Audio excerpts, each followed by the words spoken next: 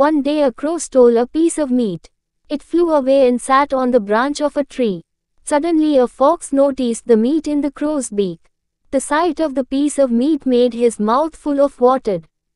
He thought for some time. He hit upon a plan to have it.